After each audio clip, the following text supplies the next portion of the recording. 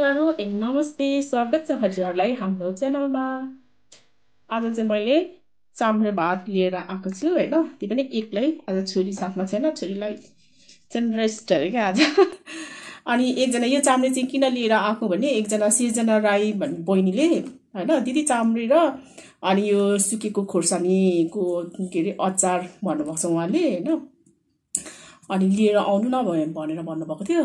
अनि त्यही अनुसार मैले सुकेको खोर्सानीमा अचार चाहिँ हैन के अरे टमाटर लाएर अनि सुकेको खोर्सानी भुटेर अनि टमाटर लाएर अचार बनाएर अनि यहाँ बोडी र आलु चना अनि फर्सीको मुन्टा र के अरे यो फापरको साग मिसाएर अनि प्याज लिएर आएको छु सिर्जना बहिनी हजुरको लागि अनि अरू भ्युअर्सहरुको लागि पनि है आज ल सुकेको खोर्सानीसँग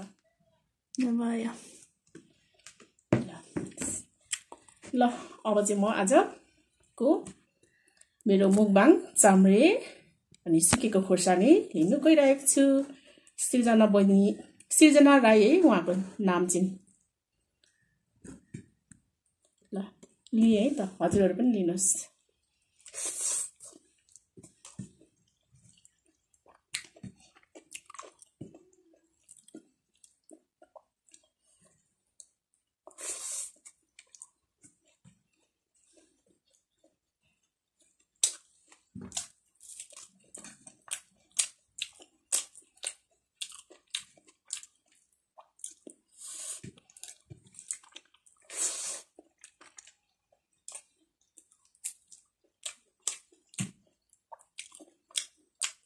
आलु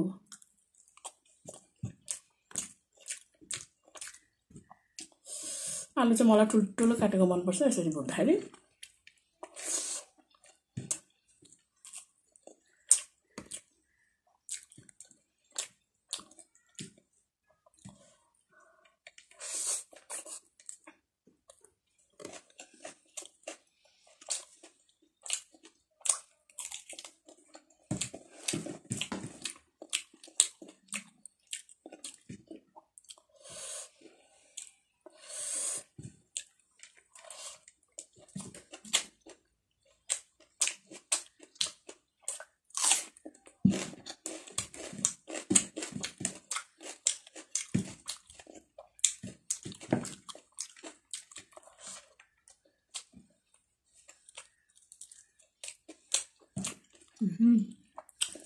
मिठो भएछ।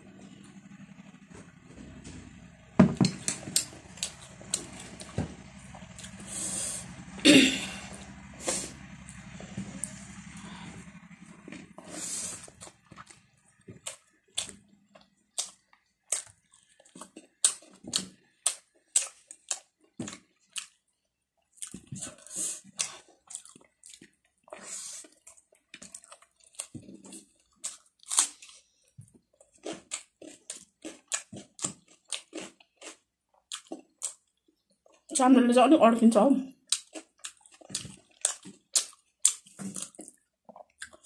तर एकदमै टेस्टी भएछ।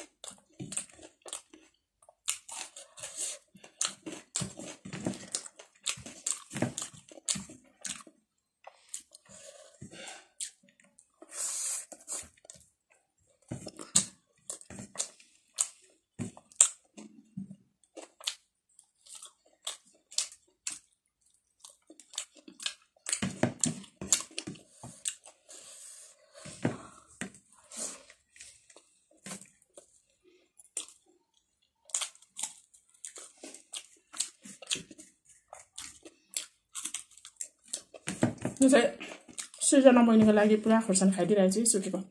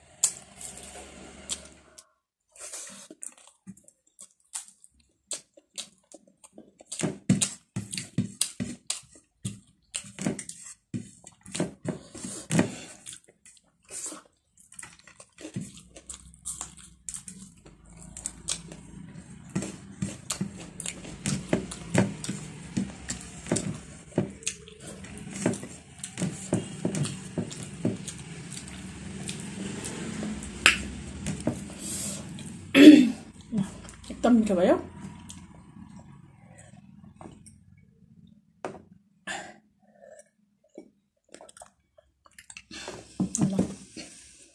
आज चाहिँ चाम्रे भात पनि पहिले खाइसकेछु ल हेर्नुहोस् है कति चिल्लो बनाएर म त एउटै छोड्दिनँ नि त सिर्जना राई बहिनीको आजको रिक्वेस्ट मैले पुरा गरेको छु होइन अब नेक्स्ट भिडियोमा अरू पनि होइन हाम्रो भ्युअर्सहरूको भिडियो पालो पालो लिएर आउनेछु त्यति भन्दै आजलाई बिदा चाहन्छु बाई बाई